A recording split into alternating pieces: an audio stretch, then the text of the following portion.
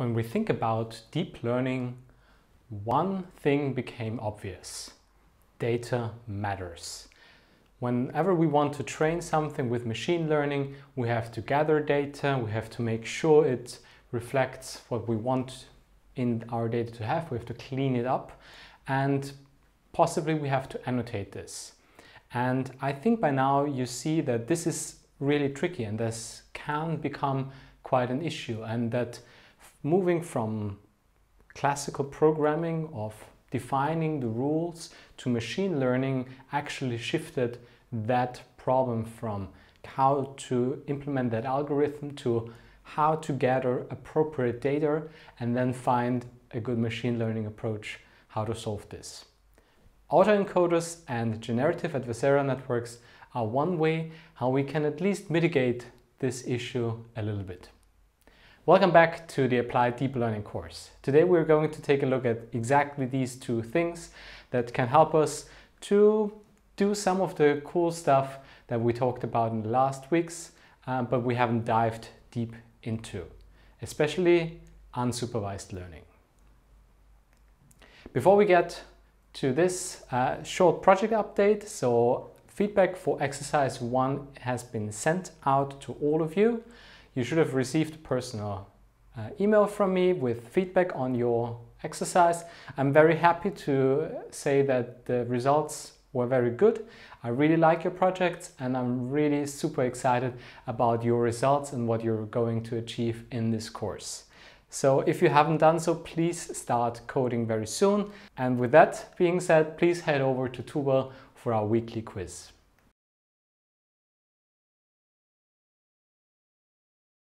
On what data does reinforcement learning operate? We've seen supervised learning where we have our inputs and targets. We have seen unsupervised learning where we only have some data, and reinforcement learning, in contrast to that, operates on state-action pairs. That our agent moves in a certain environment, and whatever we receive as state that we observe of that environment is what we record and what we can train on. And again, state and action, so it's not just the environment, it's also what our agent takes in action, and this is what we can train on.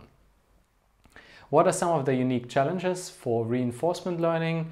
I'm just going to name a few, something like delayed consequences or exploration, where we might have censored data, and of course all of the optimization and generalization challenges that we already saw in other parts of deep learning. But especially delayed consequences is particularly challenging for reinforcement learning, as we might only know whether an action was good or not long after we took that action. What do the quality function, value function, and policy function compute? The quality function says, well, it's the expected total reward when we're in state S and we take an action A. So how good is that action A gonna be in my current state S into the future? That's the quality function. The value function says, if I am in state S, whatever that may be, how good is that state in general without referring to a specific action. And the policy function is the function that computes the probability of the action A being the best action to take in our state S. So it's basically saying, you're here, go there. Given a quality function, how can we obtain a policy function? So there are many ways how we could do it. The easiest way, and something that makes a lot of sense, is that we take the argmax of that action that gives us the highest expected reward into the future. So we have a quality function and we're in state S, and we can compute for all different actions A how much rewards we are going to get, and we simply take that action that shows that the quality function tells us would give us the highest reward into the future. And what was the main idea behind hindsight experience replay. So when we have a scenario where our rewards are on the sparse and where it's hard for the agent to get meaningful feedback, we can artificially create a dense reward setting by replacing the actual goal with a virtual goal. So the action performed by the agent was not the right action, so it wouldn't get any reward. But if we then, after the agent has taken that action, swap the goal and say, well, it was what I intended to do, then we can give him a positive reward for that. And the side effect is that it will actually learn to do that action that it misdid, so to speak, in the previous step from his failure. And we're kind of, if it ever has to take that action in the future or to achieve that goal, it already saw it once. So imagine that you have a robot that learns to put objects into boxes. Say you have 10 boxes in front of you and you wanted to put the object into the first box. So if it correctly puts the object in the first box, well, congratulations, you can give it a reward. However, if it falls into the second box, it's not what it was intended to do. But still, you can say, okay, if I wanted the agent to put the object into the second box, well, it did the right thing. So now you trained the agent to learn how to put objects into the second box. If the agent completely throws the object off the table, you can still penalize the agent for that. But at least for these 10 boxes that you have in front of you, putting objects into these boxes, you can, with hindsight experience replay, create a more dense reward scheme for your agent. Now to today's topic, autoencoders. A neural network that we train to copy the input to the output is what we call an autoencoder. Sounds a bit odd to start with. So what we have is, we have our input X, and we'll learn an encoding F to go from that X to a hidden representation, H. So that's our encoding function, and then we have a second part, which is a decoder that takes this representation H and decodes it into an output representation R. And now the goal would be that the reconstruction R should be as similar to the input X as possible. So G of F of X, should be X again, as close as possible, of course. And the way how we do this is we build a network and we kind of use appropriate building blocks for this, and we penalize the network whenever it produces something that does not look like the input. So we would call that a reconstruction loss, and it's basically a feed-forward network. So we go from X to H and then back to R, and then we compute what has gone wrong here. When you think about it, we take X, we compute something, and then go back to the same thing. Why would anyone want to do this?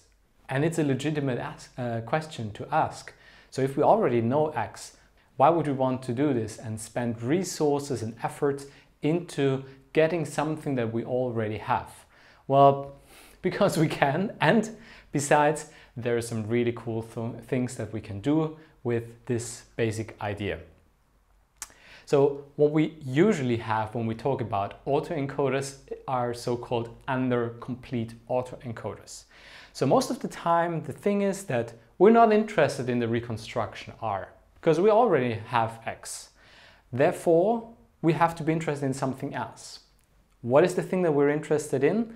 Could be a couple of things. It could be the latent space representation, this thing in the middle, the encoding, but it could also be the function f or the function g. So Typically what we have is, and by saying an under-complete autoencoder, is a latent space dimension. So this h, how we represent our input in this neural network, in the middle of this network, have a much smaller dimensionality than the input. So if our input has 1024 inputs, our latent space could just have 4 neurons, 4 numbers to represent all of these inputs. And by forming this so-called bottleneck here in the middle, where we kind of have to flush all our input through, we force the network to learn an efficient and compact representation of our input. And this encoding H is what we're often interested in. One thing that we all have to be aware of here is that if we do an undercomplete autoencoder, whatever we will get back as an output will have a certain loss. So this is a lossy encoding, and whenever I hear lossy encoding, one thing that comes to my mind is MP3 or JPEG. You know, when we compress audio and images into a really small format where we can still store lots of information in there and we don't even hear it. Kind of the idea of this MP3 that humans don't perceive the loss of information. So they were designed in a clever way. And I think it's just a matter of time until maybe someone comes up with a clever alternative to MP3 or JPEG that they got from such an autoencoder scheme where they tried to compress images in a machine learning way and get back to the original image. And all you then have to do is not ship the algorithm, but ship those weights that were used here. And if you can do this in an efficient way, you might be able to save a lot of bandwidth because you can store images in a much denser way than you can do right now. One more thing to say here, if our encoding here is just a linear function, so we're not having any nonlinearities here, this scheme here would actually be would resemble the principal component analysis, PCA, where it would just learn to kind of take a look at the most important dimensions of our input space. There are a couple of things that you should keep in mind when talking about undercomplete autoencoders. So imagine that we have an autoencoder that has just a one-dimensional code. So we only get one value here in the center in our latent space, which could say a number 1, 2, 3, 4, 5, but a very, very powerful decoder. What would happen? Well, the decoder, so the neural network, would probably learn to memorize every single input sample. So if we have just a small latent space and an extremely powerful decoder, it could just memorize every single output or every single sample and just learn a mapping from that latent space to each particular sample. And obviously this is not what we want. So we have a bit of conflict here when you think about it. So on the one hand, we want this to be very good and have a lot of power and capacity. But on the other side, if we increase the capacity of this thing, or if we increase the latent space, well, we're not getting much of a reduction here. So it will be able to perfectly reproduce our input, but we're not gaining anything from this.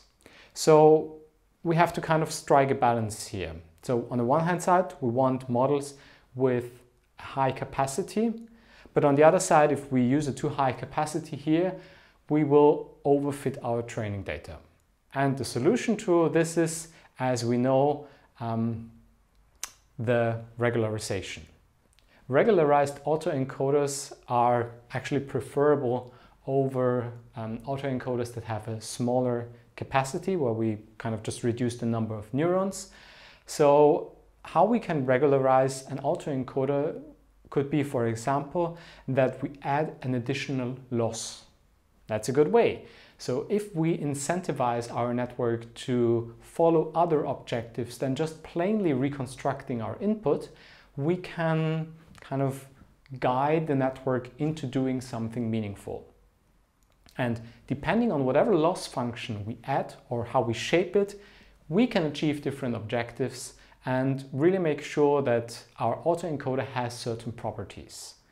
So for a sparse autoencoder where we want to have a very small representation in our latent space, we can actually add a penalty if our representation h becomes too big. So say that we kind of measure the magnitude or something here, like this omega function that says if you use 10 neurons, you get a certain penalty. If you only use 2 neurons, you get a much lower penalty. You can kind of make sure that the network is forced to only use a small representation, and then you could kind of remove the last 8 neurons in the middle because it was kind of trained to only use the first 2 in there. Or you could add a completely different loss, a completely different objective like classification. So we have our latent representation, and from that latent representation we of course try to reconstruct our input, but at the same time we also want to do a prediction and say what object we're seeing. So we're doing classification and reconstruction at the same time. And as I said, adding these additional objectives can really help the network to learn and have certain properties. I already talked about this latent space. Let's talk a little bit more about it. So the space that our hidden variable h is in is again probably n-dimensional space depending on the number of neurons that we have there, and it's the space of this code h. We want this latent space representation to have certain properties. One would be that it's compact. We don't want to overdo it there. We easily want to separate different classes. We want to be able to use that latent space representation, and ideally we want something like an interpolate mechanism where we can say I go from this point to that point, and by moving in our latent space I can see how the object changes, and then ideally be able to interpret maybe the trajectory or interpret a certain axis that we say, okay, in my latent space this variable reflects a certain property, and if I turn it on or off, my output will change in that particular way. In theory, we could build a stochastic encoder and decoder where we replace our function with conditional distributions. The problem is that in general this is intractable, and to solve this intractability there is a really clever extension to autoencoders which is called variational autoencoders. In variational autoencoders, what we're doing is that we're kind of giving our autoencoder a probabilistic spin. And what we do is, instead of having just one layer or one output in our hidden representation with some values, we're actually splitting it up. And we're saying, okay, we're predicting 2 different things here. We say we split our hidden representation into a distribution, our hidden layer, our hidden values, into a probability distribution, and that probability distribution has to be described by the center mu and the variation sigma.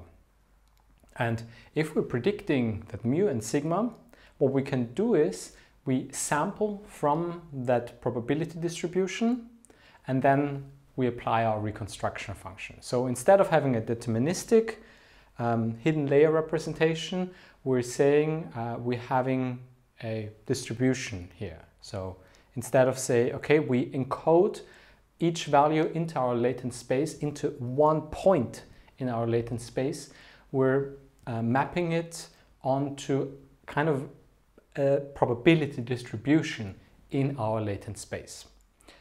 Means, of course, that whenever we run one sample through this, that we might get a slightly different output because we actually sample from this probability distribution here that we are learning.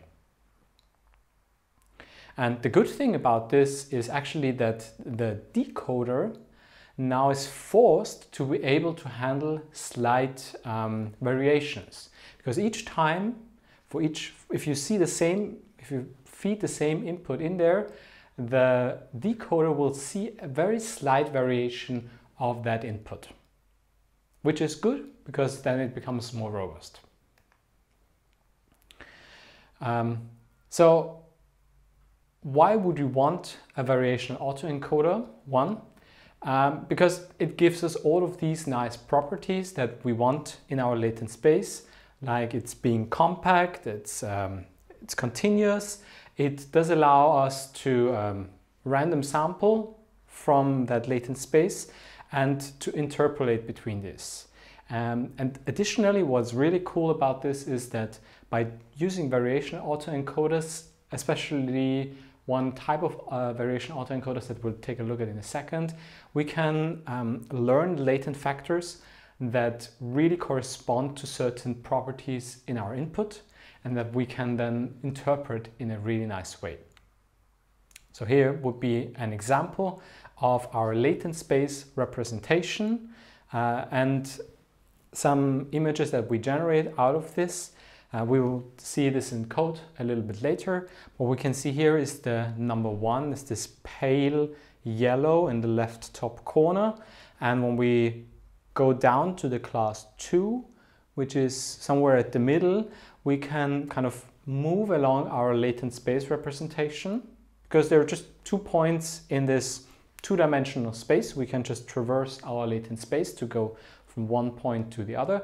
And we can see how a 1 becomes a 2 by first adding something at the top and the bottom and then kind of slightly tilting the middle line. And this is also, you can observe it on the right here. So we again have our 2 latent space variables. And on the one side, left bottom, you have something that is kind of a circle. And on the opposite corner, you have something that is very straight. So like a 7, which has one straight line down and one straight line at the top. And moving along that axis, you can see that the axis 1 here on when you go up and down, point it out. So when you're moving on this axis, you can see how a 0 slowly becomes something that looks like a 6 by just opening up that hole up here, and then over here, how you can make it thinner and thinner, and then it becomes something like a 1. The loss function for our variational autoencoder is pretty similar to what we have had before. So we again have our reconstruction loss. The only difference here is now we're having an expectation because, as I said before, we're having a probability distribution now in the middle of our network. So we have to use the expectation here. And what we can see on the right-hand side here is a second term, which we'll discuss in a minute, a regularization term that helps us to make sure that our probability distribution in our latent space has a certain shape. More precisely, it should be a normal distribution with center 0 and variation 1. And this is what we're doing here in the second part of our loss function. One practical issue that we have with variational autoencoders is that we have some sort of randomness in our network.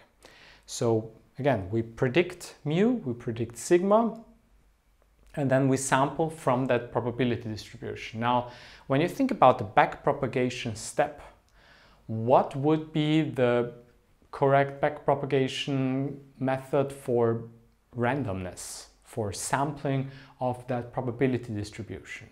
So it's super hard, and this would actually break our system. So what we can do is, instead of sampling from mu and sigma, that we split the part that we train and that we learn from that randomness. And how we do this is that instead of sampling from the probability distribution with center mu and variation sigma, we sample from a standard normal distribution, 0, 1, and then we multiply it with our variation and add our mu. So we kind of split it up, and that z that we're having here, where we're sampling from, this thing is not to be trained because it's just sampling from a standard normal distribution. It doesn't need any parameters, it doesn't need anything, so we can actually ignore that part during backpropagation, and we can only then use that sampled value to compute the value in our neural network, and we can kind of split it into the parts that we can train and have to train, mu and sigma, from the part that contains some randomness that we now don't have to train. And by doing this reparameterization trick, we can actually learn and train variational autoencoders. The second term that we saw before is an interesting thing. It's the so-called Kullback-Leiber divergence. And what it does is it measures the divergence between two probability distributions. So it's a slight modification of our formula for the entropy loss that we saw before, but rather than just having our probability distribution P, we add in our approximation of the second probability distribution Q here, and then we take a look at the difference of the log values here. So we're kind of trying to calculate how much information we're losing when we're approximating one distribution with another distribution. So we're kind of doing a similarity thing here, but with distributions. That's why this Kullback-Leiber divergence is super important and super interesting to study. Intuitively, this loss encourages the encoder to distribute all encodings for kind of all our inputs evenly around the center of a latent space. If we say Kullback-Leiber divergence with this normal distribution 0, 1. And now if the network tries to cheat and cluster the things far apart into specific regions away from the origin, it will be penalized by this term. So what we get is this beautiful thing here on the right side, where we have our mu and sigma kind of being regularized to that center here in the middle. So when we take a look at an example of this Kullback-Leiber divergence, we have some observed values from an observed distribution, and we compare it to two different other distributions. In this case, a uniform distribution and a binomial distribution. And when you take a look at the data, we might tend to say, okay, it rather looks like a binomial distribution than a uniform distribution. Well, then let's actually put in the numbers. So when we say we take that divergence between these two distributions, we get a somewhat surprising outcome, namely that the divergence between the observed distribution and the uniform distribution is 0.338, whereas the divergence between the observed distribution and the binomial distribution is actually 0.477, which is higher. So we would actually be rather better off here just sticking to the uniform distribution than using this binomial distribution here. And one last thing I should definitely mention here, be careful with this. The Kullback-Leiber divergence is not a distance function because it's not symmetric. You always have one distribution and given the second distribution, this here, so make sure that you don't misuse it sort of as a distance between two probability functions. There is a slight, a really nice spin on these variation autoencoders, so-called beta variational autoencoders. And the idea behind these autoencoders is that you want variables in the latent space to be interpretable. We want them to kind of reflect one single property of our input space. So ideally, they're independent from other factors, and then we would call this disentangled. If we don't use beta variation autoencoders, we might end up with a latent space representation that is entangled. So when you change one variable, you might have different kind of property changes in the output at the same time. But when we use beta variation autoencoders, what we're doing is we're adding a factor here, this beta factor, onto the second part of our loss function here. And what that does is it allows the network to disentangle our latent space representation. And if we disentangle different features in our latent space representation, what we can do is now interpret those variables. And the images on the right side that you see here is that obviously the first latent space variable that this neural network learned was something like the head pose. So you see whenever you change that value, it kind of turns to the left or to the right. It also does that somewhat in standard variation autoencoders, but not as clear as in beta variation autoencoders. Maybe another thing would be how much a person smiles or some other features that we can see here. And changing that one value now in our beta variation autoencoder allows us to interpolate and interpret certain variables here along the way. Let's take a look at variation autoencoders in Keras. We're now in Keras, and what we have here is a small example of our MNIST, our famous MNIST dataset of how we can use variation autoencoders here. And let's start with the network so we can actually see this in action. We have our input here that has a certain input shape, and then we use a very small network that has two convolutional layers here with some activation function, and we do the following. So at the end here we flatten that, and we use the last output here after we flatten that into 16 neurons and produce two outputs. So from that X we produce Z mean and Z the variation here. So those are two things that it has to learn, and we're representing each of these with a certain number of neurons that are specified in this variable. So our latent dimensionality is 2. So we have a two-dimensional latent representation for Z mean and the variation here. And what we now do is we have a lambda that is now the reparameterization trick in action. So we take this sampling. Now let's take a look at the sampling method at the top here. So we provided some values, which is the mean and the variance.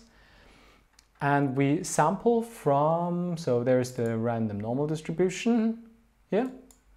And then we actually compute this. So we say our epsilon times our variation plus our mean. And that is what we want to have here. Variance, sorry, not variation, variance. So that gives us our Z, and that is the final encoder. So those three values will be in the output of our encoder, and when we run this, we see that there you go. So we have all of these things here in the output, and it doesn't contain any randomness because that is part of this lambda function here where we sample. So we disentangle them, and now we do this the other way around. We have our decoder, which is again taking the latent thing as input here, so the latent inputs, there you go. We put it through a dense layer and then we reshape it. We use these inverse convolutional layers that are upscaling. That again, here they're called conv2D transpose. And what they're doing is they're now upscaling this again, and we end up with our output that has a certain dimensionality, as you can see here. So we had a 3136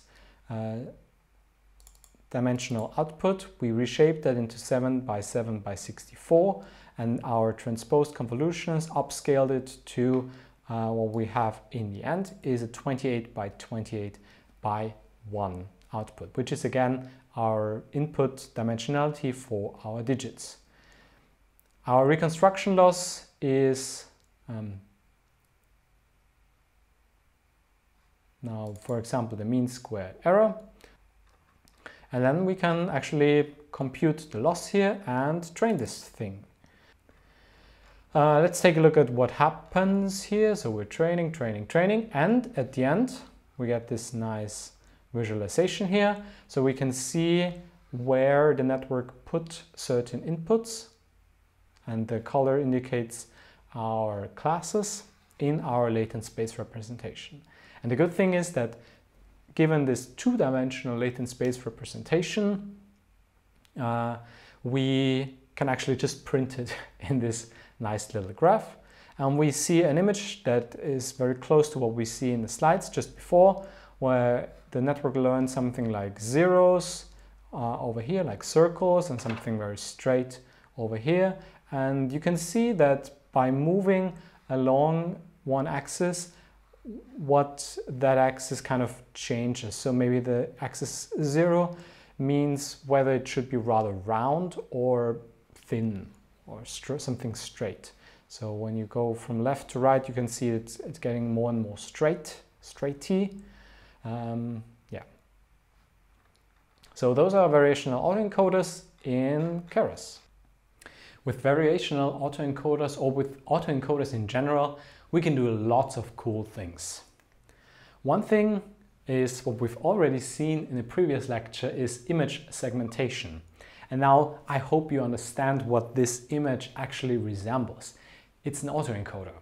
So we have our input image, we do a bunch of convolutional layers, we have our latent space representation and then deconvolutional layers, so we upscale it again. And the only difference that we have here is instead of predicting the input, we're now swapping it with the segmentation map.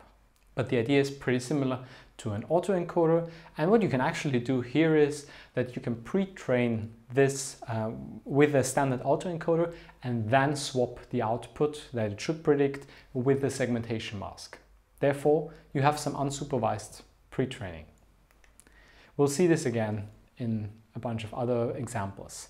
Another cool example would be that we can train an autoencoder to do noise removal. So a denoising autoencoder would be the following here. We have our standard, our clean input X, and there is a corruption process. Somewhere along the way, our signal, our clean signal X got corrupted and became this X tilde. And we have to specify this corruption process. So if we know what kind of corruption can happen along the way, we can just apply that corruption process to our clean input X. For example, when we take the number 2, we can add some noise to get this distorted sample, and then we train the remaining autoencoder as usual. So we learn the decoding of that noisy example and then reconstruct the kind of clean sample with the decoder. And the trick is now that we're computing the loss not between the noisy sample and the clean sample, but between the two clean samples. And if you put this into practice, then of course the real samples that you would gather in the field would then be this X tilde. So you probably don't have the real clean sample, but you can still use this denoising autoencoder then to be able to recover from any corruption process that you were able to model during training here. You can do similarity detection with autoencoders, where you just train an autoencoder, as we've seen before, and then we just throw away the decoder. Like, we don't need that anymore. We just need the embedding, the latent space that it learned. Now, in our latent space, what happens is we extract some features, and if objects in the latent space, so if we have this interpolatability between two classes, we can say, okay, they are probably going to be very close in the latent space. So if the distance in the latent space is very small, they are probably similar. If the space in this latent space representation, the distance, sorry, is big, they're probably dissimilar. The same idea we can almost identically reuse for anomaly detection. So we train our autoencoder in a standard way, and then we write down the largest loss that we saw on our validation set. So imagine that we have some input samples and we're getting a loss that is between 1 and 5. That's our typical loss that we see in our validation set, which is fine because we have a lossy encoding here anyway. And then we take that network, that train network, and just put it into production. So what it will do in production, it will take any input sample and produce a certain loss. And if that particular loss that we're seeing in production is now much greater than the biggest validation loss that we saw when we trained this thing, there is an anomaly, because it clearly is out of the distribution that it expected to see that it saw during the training phase. We can use it for semi-supervised pre-training, where we train an autoencoder in an unsupervised way, because when we just train an autoencoder, we just need inputs. We don't need any target labels, so we can kind of pre-train, even for image classification, we can train such an autoencoder for some time, and then we throw away the decoder and replace the network, kind of the decoder, with another network that produces our desired output. That then would be supervised. And we can optionally train this new decoder as well to have kind of this new output and the decoder, or we can just throw it away entirely and just use the encoder for getting a good representation of our input features. This way of doing semi-supervised pre-training is especially helpful if you only have a few samples for which you have annotations. Imagine that you have, say, images of X-ray images of your chest, of your lung, sorry. Then it's easy to get a lot of samples of these because they're being produced on a regular basis in the hospital. However, it's much harder to get samples where a doctor found some issues in those images and annotated them. So what you can do is now you take an abundance of unlabeled data of just X-ray scans of the lung, and then once you are able to extract good features that you pre-trained with this autoencoder, we can replace this and do our actual classification, for which we then only need fewer examples. A similar yet different idea is to have the desired output directly in this latent space representation. So instead of producing it in the output, we actually have it in the center of our autoencoder. We would then call it pi. And some people propose this kind of one network to rule them all, where you can say, okay, I'm using only certain parts or everything to do the desired task that I want. So let's start with the thing in the middle. We have our inputs, and then we produce our pi, our target classification. This is what we've already seen before. So we don't have any decoder, we deactivate the prediction of mu, sigma, and so on. We can also do the thing at the very right, which would be unsupervised, where we don't have this classification in the center. And then we can actually have both of them, this semi-supervised thing where we can help the network to do a better job at classification by giving it assistance and more information by running this full autoencoder and reconstructing the input. And you can actually, if you have this neural network, if you use the left one, you can change between different modes. So you take the same network, but you just deactivate the classifier, and then you can just run unsupervised pre-training. Then you switch on that prediction part for the classifier, and you can continue training in this semi-supervised fashion. This is a super exciting idea that I saw on a conference last year, that we can use autoencoders to basically learn an arbitrary encoding or decoding by fixing one side and just train the other side.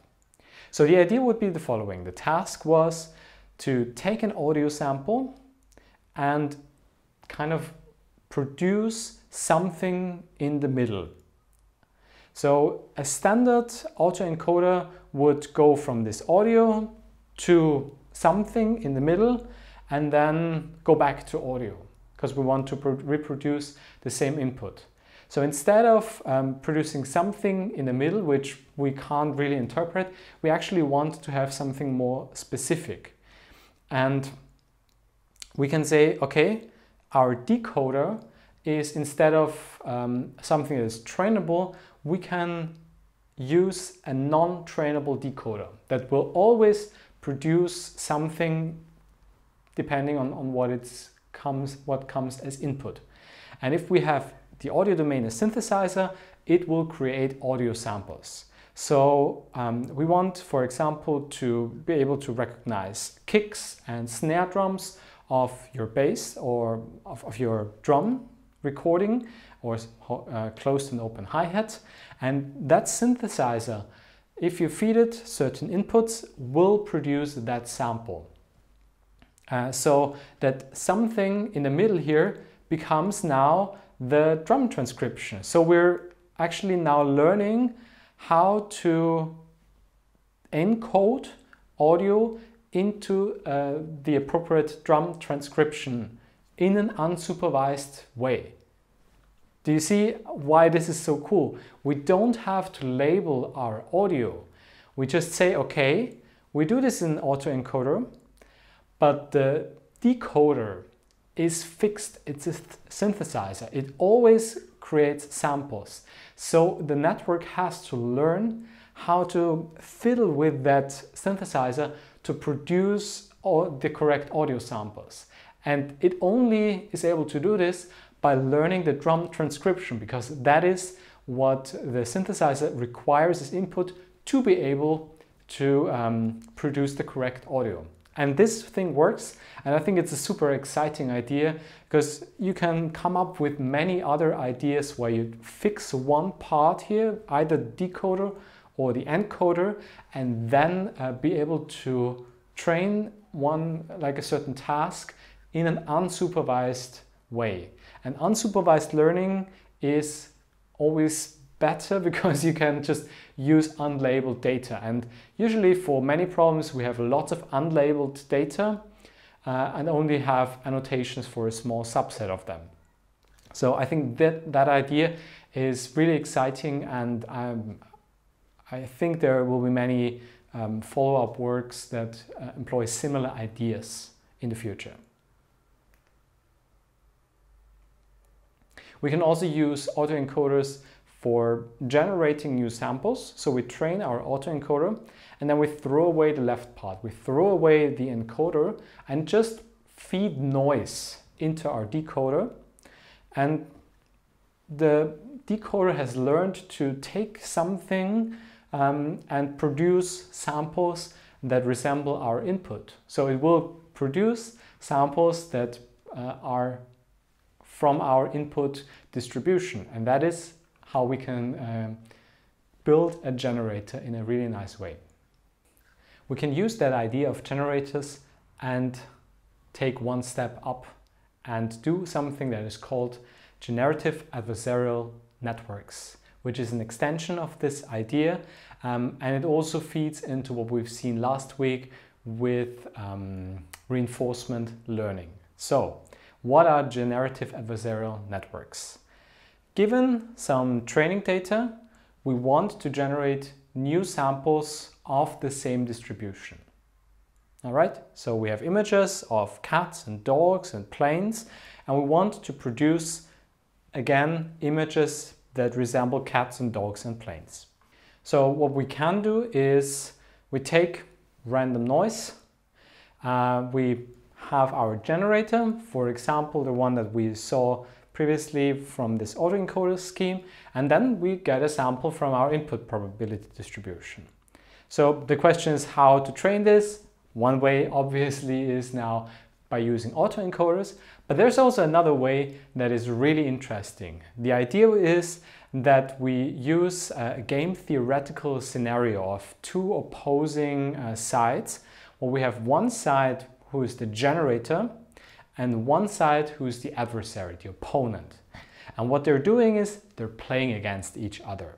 So we're not modeling an explicit density function. What we're doing is that we're having a generator that generates samples that look like the data obtained from the training set. And it tries to fool the discriminator. It tries to produce samples that look as realistic as possible. And then the discriminator on the other side is doing the inspection and says, well, that sample is definitely from a different distribution. So you have this generator that tries to come up with samples that look as realistic as possible, and the discriminator who tries as hard as it possibly can to be able to distinguish between real samples and fake samples that were generated. And by letting those two opponents play against each other, we can train a neural network to do some really cool stuff. So how does this work? We train these two networks, these two sub-networks, in a joint min-max game. So we're alternating between the two. We're taking a few training steps for the generator and then taking a few training steps in the discriminator. So we train the discriminator with gradient ascent and the generator with gradient descent to be able to produce good examples. The problem now is when we use this training scheme that the discriminator or the generator would receive a very low gradient signal from the discriminator if it's doing a bad job. You know, it will take some random noise, and if it's doing a bad job, it creates just some random shitty samples that do not resemble our real distribution. So the discriminator will have a super easy job at figuring out whether this is real or not. And so the loss that gets fed back to the generator now is very low. Whereas if the generator is already doing a really good job and those samples are very realistic, the discriminator will be fooled, so the signal will be high, the gradient signal that we receive back. I hope you can see the problem that we rather have a high signal when it's doing a bad job and a low signal when it's doing a good job. We're getting the same thing. That's why we reformulate this problem here in such a way that we also use gradient ascent on the generator.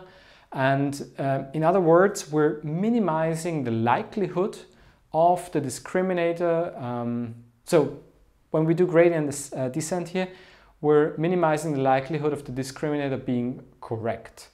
But instead of that, we would like to maximize the likelihood of the discriminator being wrong. So we want the discriminator to be as wrong as possible for the generator. One thing to say here is that in general, training these two things can be very tricky because it's a bit unstable.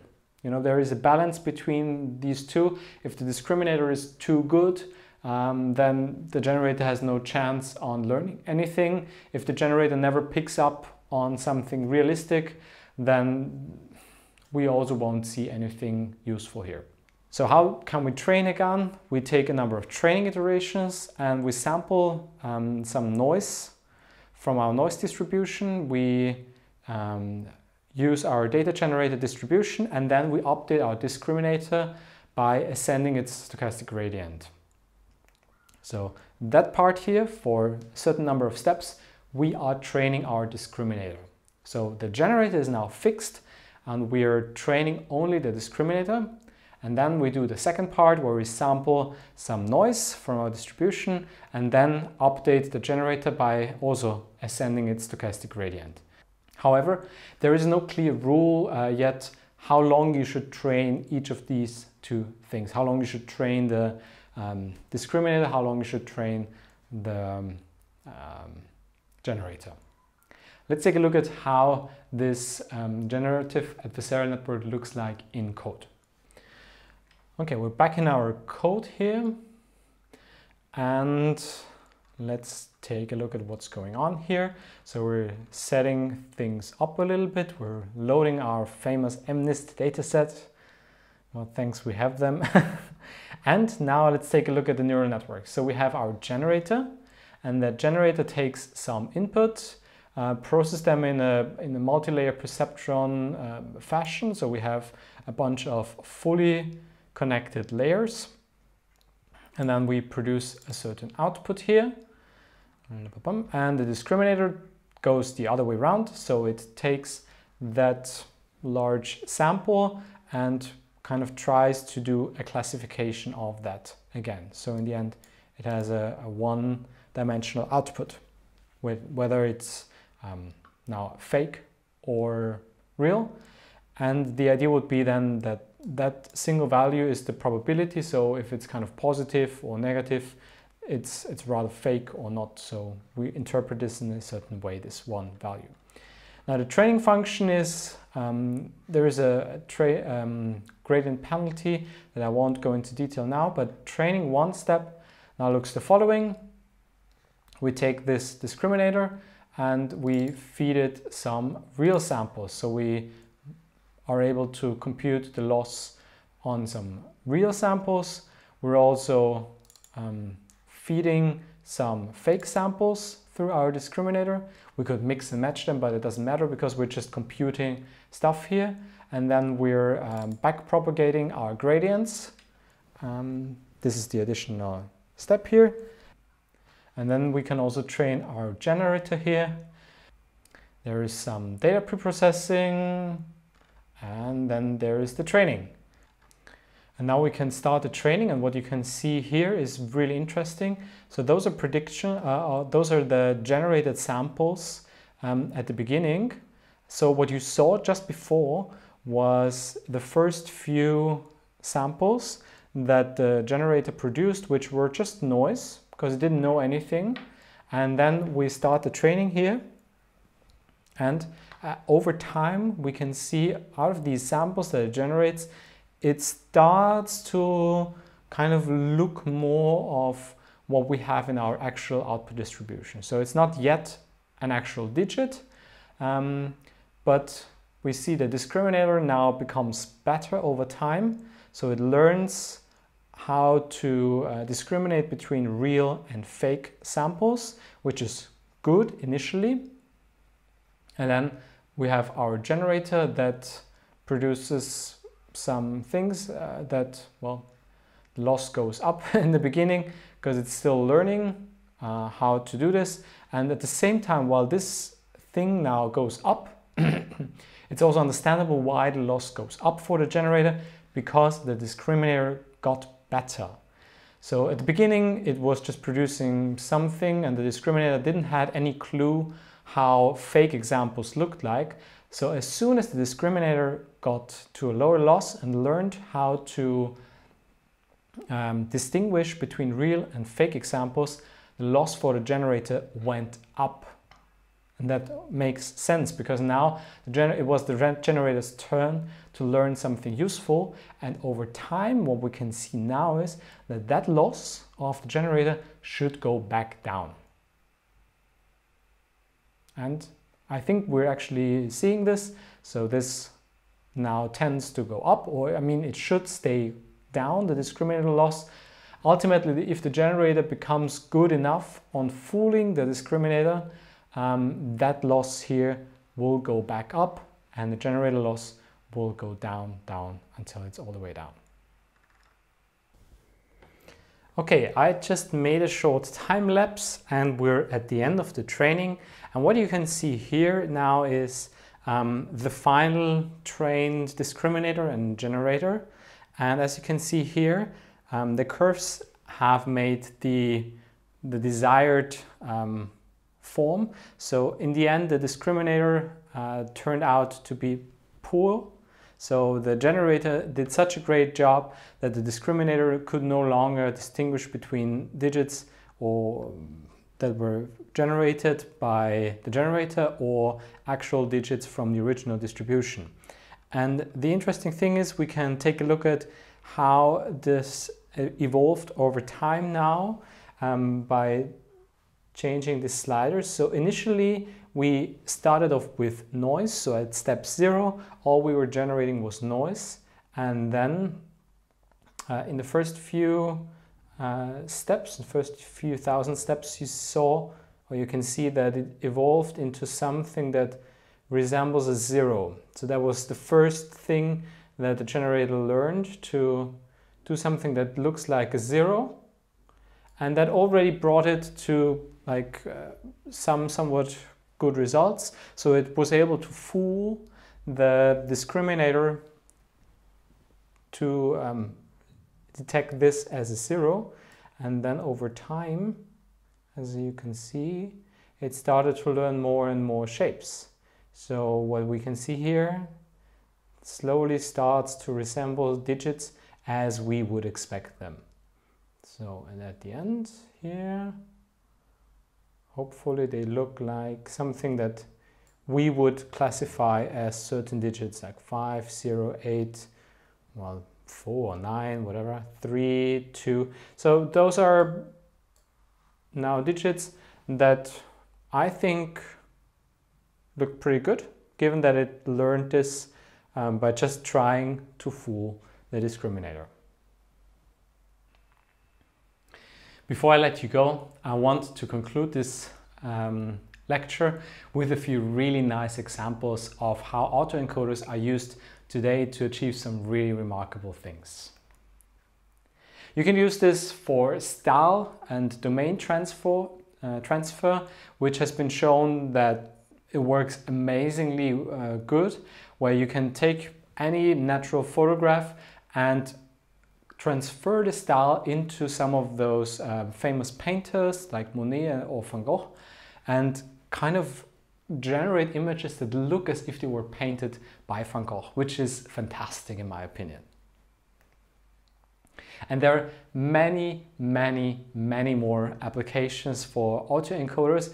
There is even, especially for generative adversarial networks, there is a so-called GAN-Zoo. So please check out this resource if you have time.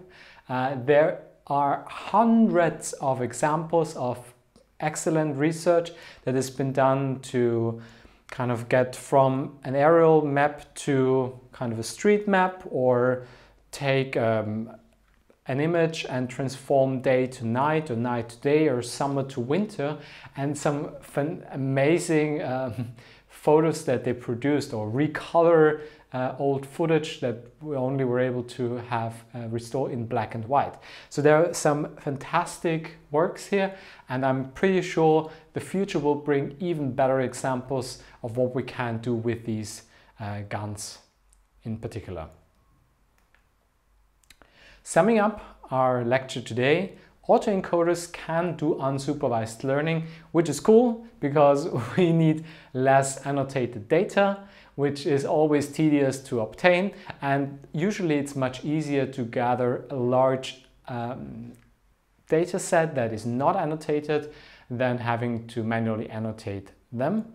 And by carefully selecting the objective function, we can enforce certain properties in our latent space. So we can make it interpretable, we can make sure that their variables are disentangled, and we can use them now kind of as sliders to turn certain features up or down.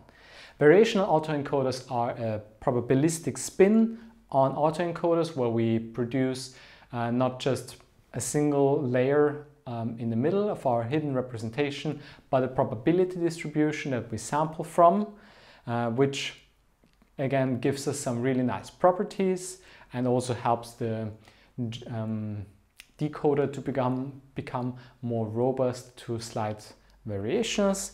And then we saw generative adversarial networks that are another way to generate new data by having this game theoretical idea of two opponents where we have this generator and the discriminator, and they're playing against each other. And it's a very active area of research, and we're seeing some new things coming up every year, probably even every month, like conditional GANs, Wasserstein GANs. So there are lots of new things that will come into future. So keep looking out for these exciting new research areas. And with that being said, I wish you a wonderful day.